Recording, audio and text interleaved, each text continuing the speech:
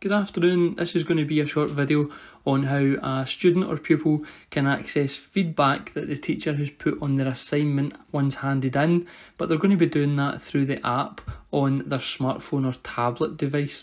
So the student signed in to Google Classroom, they know that the feedback's on the assignment test 1, so they're going to click on that and you can see the instructions and things, but down the bottom you can now see your work 8 out of 10, so there's the grade that it's received. And if we swipe up there, we can see there's no private comments or anything on it just now, but I want to go and see the feedback that's put in the document, so I'm going to click on the bit with my name. Again, remember, I don't want to click on the pencil icon because that's going to bring me up a PDF and I can't see anything here.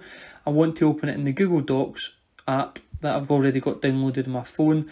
So the square icon with the diagonal arrow in it in the top right is where I want to go, and it now opens it up in the proper app. So what this is going to allow me to do is see the green writing, the suggestion mode that the teacher had on is highlighted in green, and I can see that please consider adding more here as a suggestion. And when I click on that, I can either accept or reject or reply to that. So if I want to maybe accept that, I can make the changes and go from there. Okay.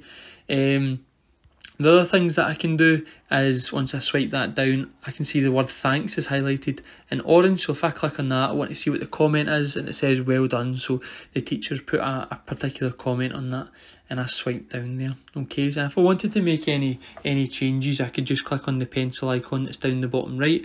But remember, I'm in the Google Docs app here, so this will allow me to edit it properly. And once I'm happy, I can just come back out and go back to the classroom.